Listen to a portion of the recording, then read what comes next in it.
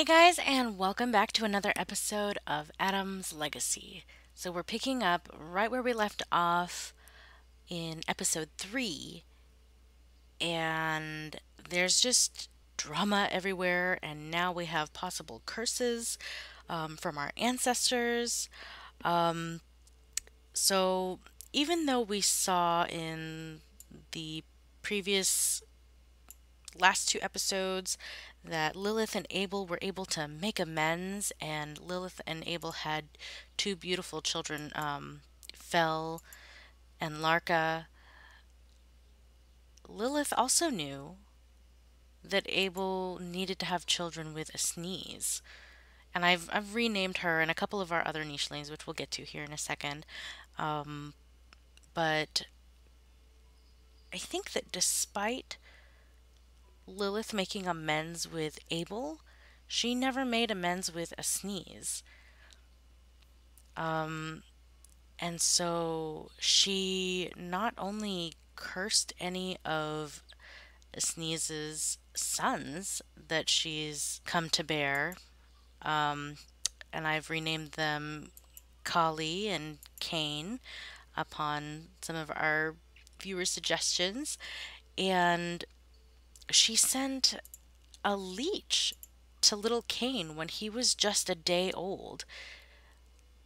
And I think that even through the grave, her spirit is lingering, and she is kind of whispering as the grass moves along, as the tribe stays by the shore trying to recoup their energy. I think that she would whisper to Fel that maybe a sneeze is to blame for all of this. She had invited a male who was essentially useless, Kukirta. I mean, he can collect, but he has terrible genes, to be honest. He has zero vision. Well, he's not blind, but he has derp snout, he's got zero vision, and really he's only good for swimming in the water and collecting some berries, but he's not able to breed or further the line.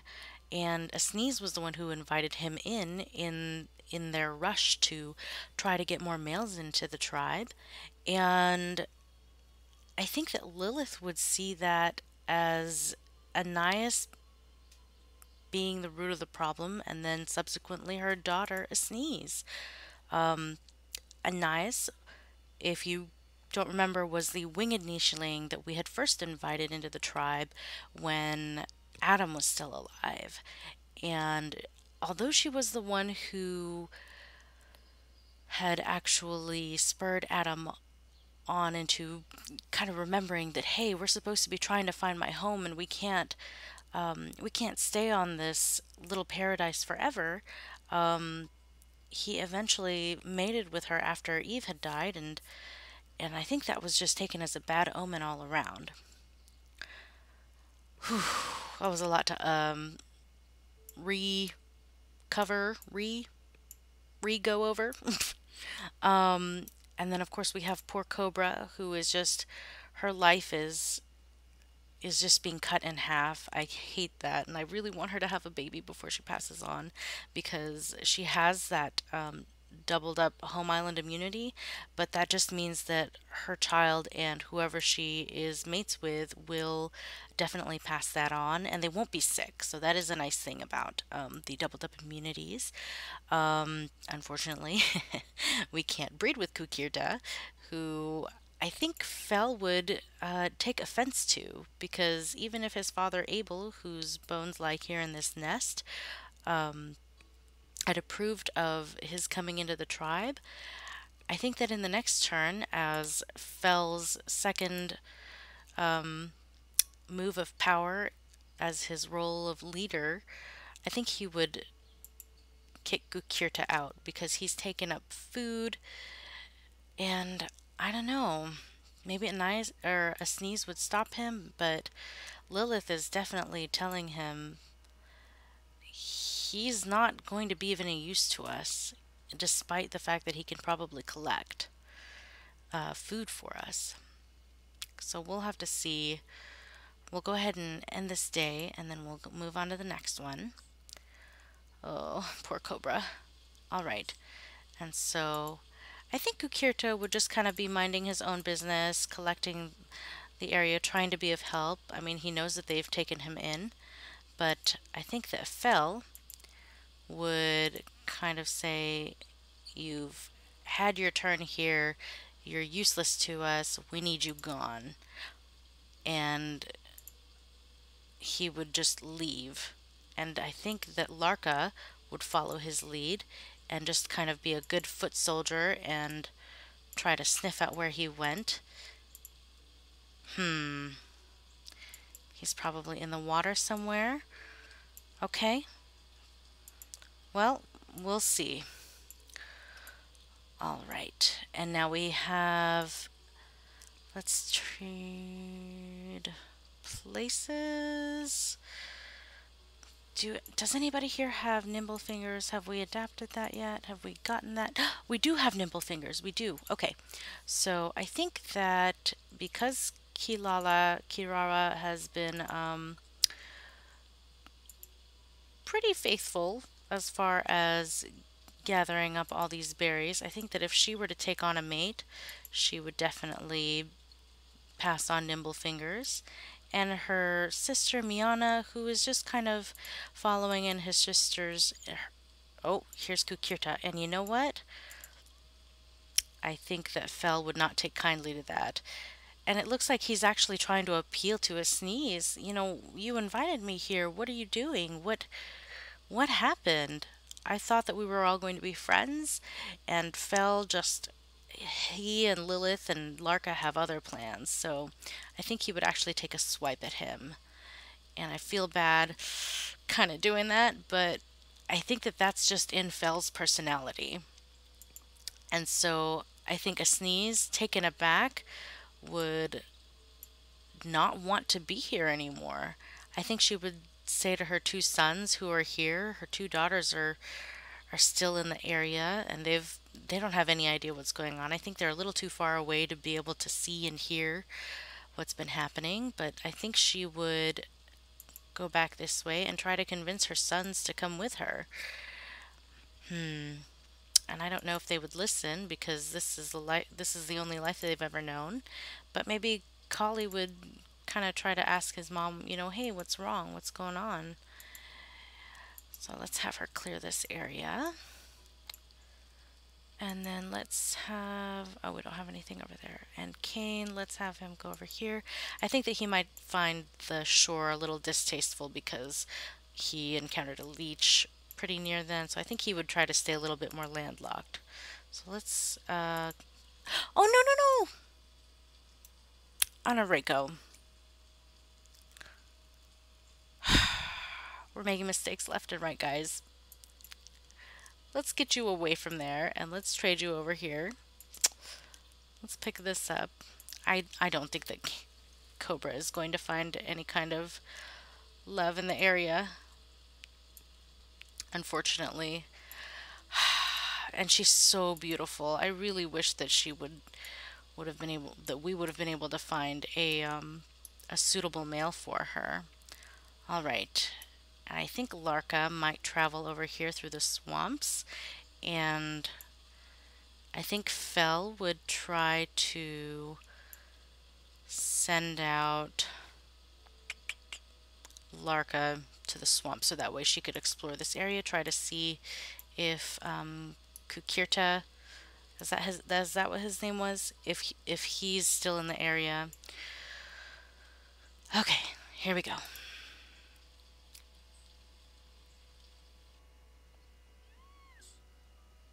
Oh, someone's hurt. Is that Kukirta? Is that still who that is?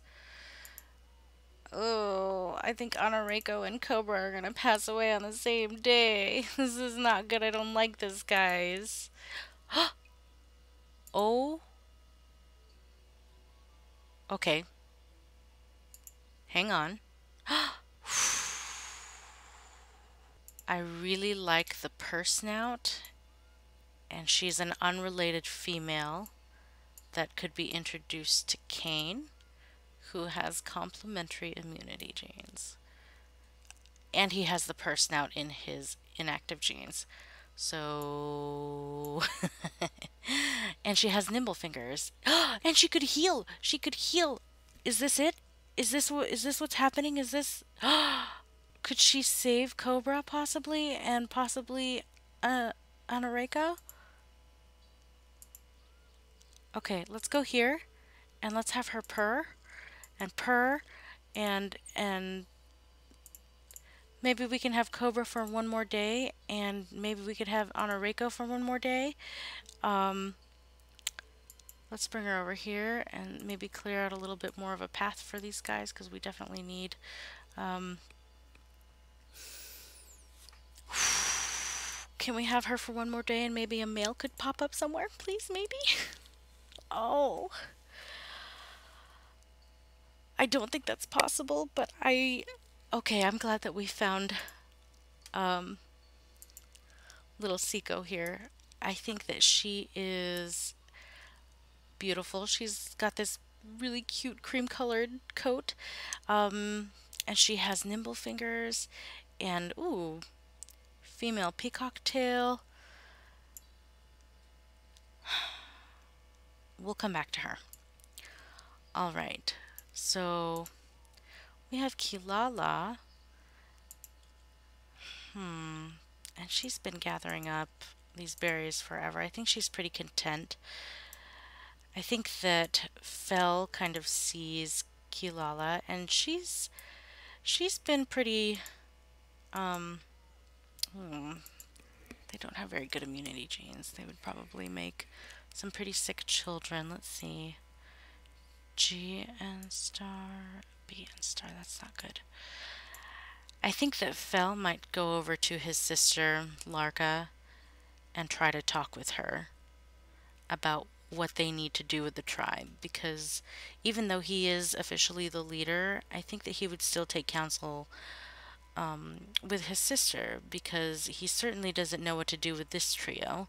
He's driven away Kukirta and he has no idea how to proceed next. He knows that he knows that he doesn't want these guys here with them because he thinks that just like Lillith, maybe they're polluting the family line. But he also knows that they still need males to be able to continue the tribe. So I think maybe Larka would tell him, hey, we have each other. And even in her last days, Mother always told us that we need to stick together. Family comes first. And if family means that we need to keep these two males here, then that's what we need to do. All right, and Miana, I'm going to have you come over here and pick up these berries. We need just a little bit more food. All right, and let's go ahead and see what these ladies are up to. I think that in their final moments, in their final days, Honoreko, maybe she ate those berries on purpose. Maybe she knew that they would poison her, and maybe she didn't want Cobra to be alone, and maybe she didn't want to be alone herself.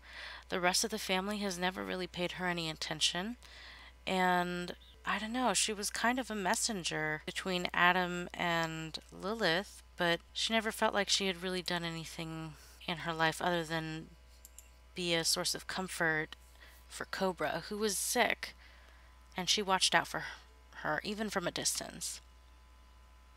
And I think that Siko, seeing their bond, how close they became in their travels together under this tree of life, would want to live on in Honoreko's memory as a messenger and bring the news of their passing to the rest of the family, even though she doesn't really know the kind of drama that she's getting herself into. All right. I'm pretty sure that this is Cobra's last day and Anareko's last day. I'm also hoping that Siko might have saved them for one last chat so they could gather maybe a little bit more food and Siko can purr for them one last time. But here we go. Oh, Honoriko is gone. Okay. And this is Cobra's last day. Oh no. And Cobra outlived Honoriko. I mean, that was her aunt, and definitely wow, she can just dig up all these places. Oh, and she, you know what? Let's take that as her burying um Honoriko. I think Cobra would urge Siko to go ahead and try to go back to her family and tell them of the news that Honoriko is gone. Oh, that's so sad. Okay, and then let's have Kilala. Let's have her go over here. She has really terrible vision. Wow, let's actually fix that in her mutation menu because I think she's okay.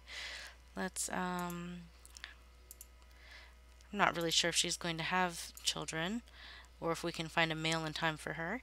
But let's have her grab this and that. All right. Oh my god, my camera angles are terrible. I'm sorry, guys. Okay, so let's see. You know what? Since we already have this pretty opportunistic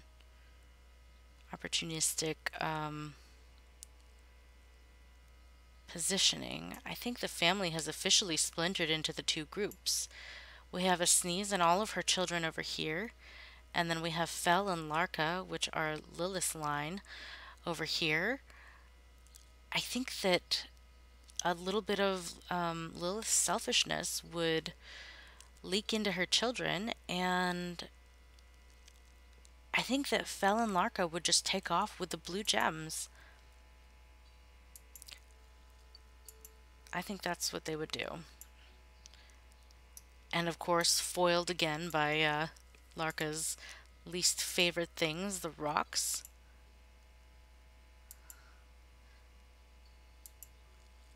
Okay. Let's see here. And then we're left with Sneeze's family. I think that it's been a long enough time that Sneeze is kind of realizing, okay, well, Fel is gone now. Maybe we can have a normal family life. And she would kind of send Kali and Kane to explore the area. Oh, and they found a berry bush. Is someone trying to pick up some fish? Is that what's happening? Who is out there? Okay. Anybody? I'm pretty sure I heard someone in the water. Okay. That was weird. Alright.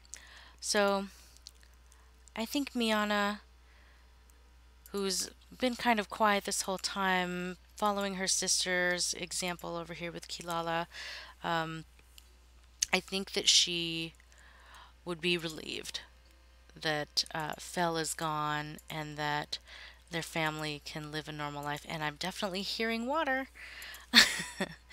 All right, let's see. Anybody really?